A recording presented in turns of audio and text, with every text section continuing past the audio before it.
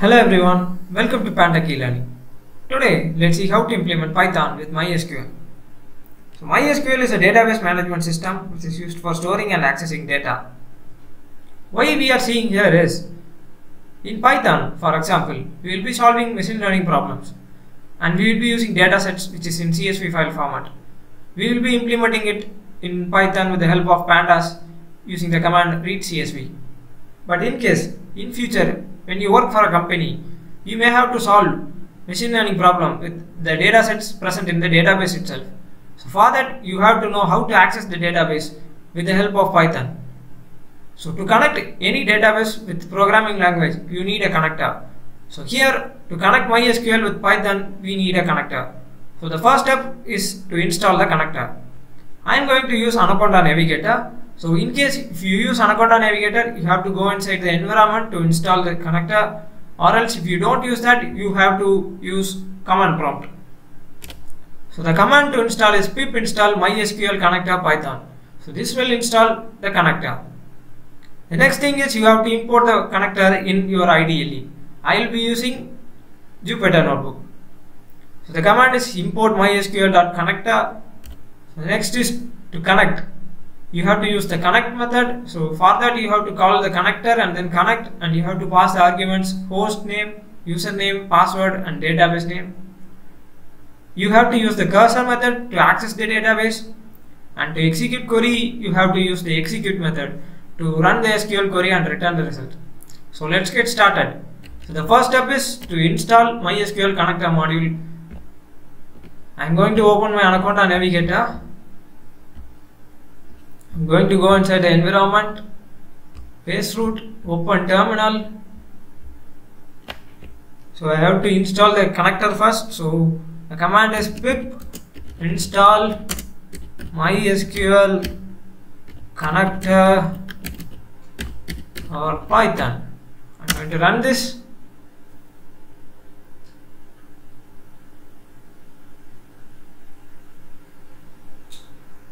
So since I already installed it, it shows requirement already satisfied. So if you don't have means it will install automatically.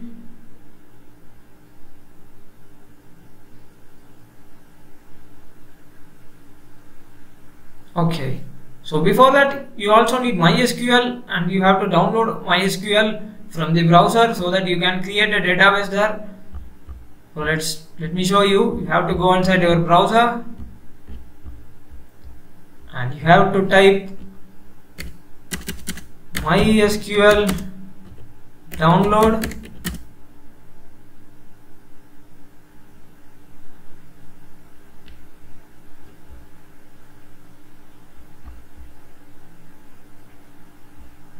Yeah, here you have to download the MySQL installer, so you can install everything with the help of that. Please install it and run it and install all the softwares required for MySQL. You should have the server, workbench, shell, etc. So while installing, it will ask for username and password. Keep the username as root, and password please set it, and you have to remember the passwords, because every time you need, every time you access, you have to enter the password.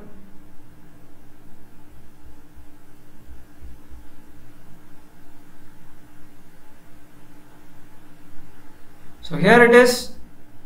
You can download any of these and you can install it. So it's better to go with this 431 MB. You will be downloading everything and then it will install everything properly. So after installing it, it will ask for password. Please note the password and keep the username as root. So next thing is, we have installed the SQL and then we have installed the connector. Now let's go to the Jupyter notebook. You can use Jupyter notebook or any other IDE. So we have to import MySQL dot connector. You have to import the connector which you installed. You are going to run this. This ran properly without showing any error. So we have to create a variable for this connector. I am going to pass MySQL dot connector dot connect. We are using the second step, which is to use the connect method, and inside the bracket you have to pass the argument host. Since this is a localhost, I am going to give it as localhost Then you have to enter the username, which is user is equal to, I'm going to give it as root, and please enter the password here.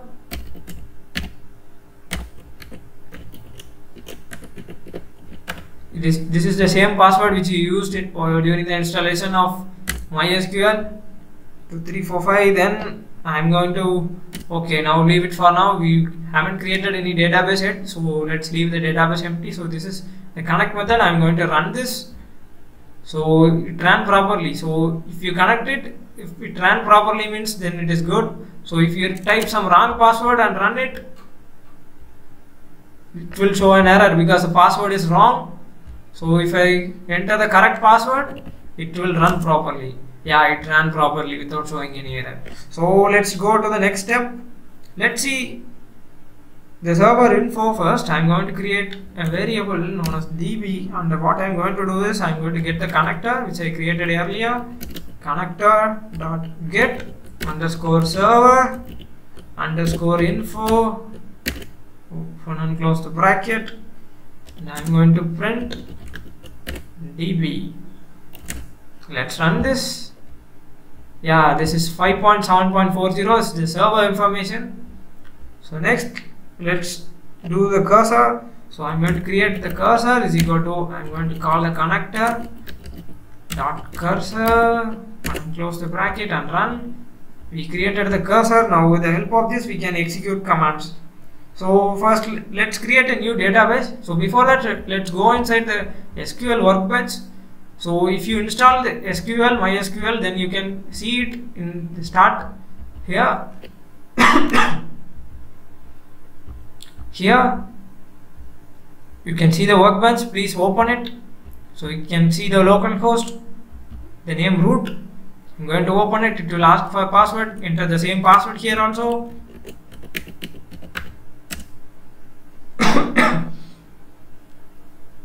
Yeah, it opened. So this doesn't have any tables or database. So we are going to create with the help of Python. So what I'm going to do is I'm going to open with the help of cursor. I'm going to create a database. So to execute it, I'm going to use the execute command here. So cursor dot execute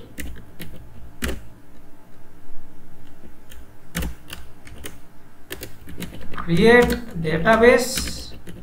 We need to give the database name. Let's give it as new. So the name of the database is new, and I'm going to run it. So it ran. So a new database should have been created. Let's go and see. So here it should show. I'm going to refresh. Yeah, the new database is created here with the help of Python. Now let's enter the database here. Also I'm going to give it as database is equal to new. I'm going to delete this because this is already executed. We created it. I'm going to run this again. It ran version. Now created the cursor. Now we will be editing the database. First thing, we will be creating a table which is named as customers. So I'm going to create with the help of cursor dot execute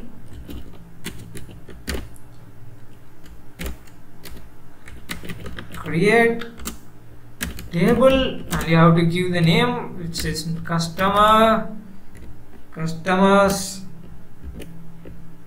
name,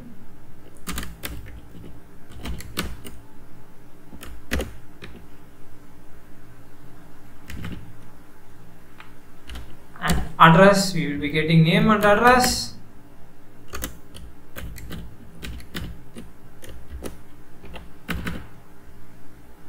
And that's it. Let's run this. It ran properly. Let's go and see. So I'm going to refresh all. So inside the tables you have the customers now. It is executed. The table is created now. So it contains name and address. So in the next step we will be adding the name and address. Let's see how. All with the help of cursor and execute command. I'm going to create a new.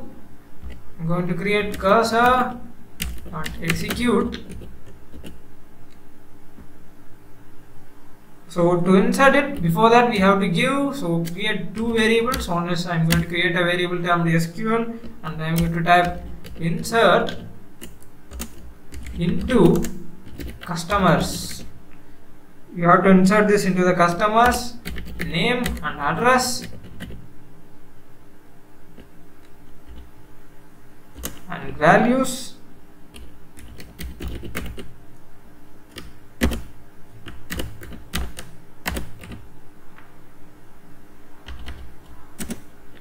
And then I'm going to create another variable, and I'm going to enter the values here. Let's give it as John.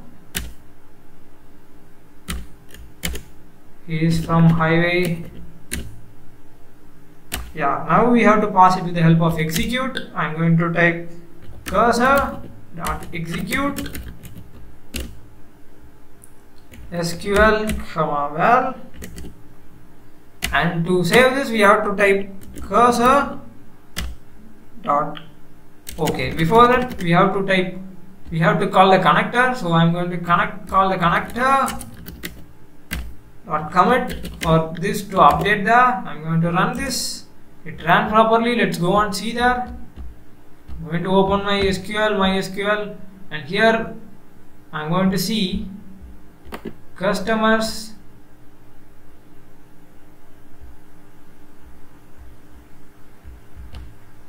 So here the name and address is there. I'm going to see the name. I'm going to click this and select rows limit 1000. So here we have the name John here, and let's see the address. I'm going to select the address and select rows limit 1000, and here we see the address also.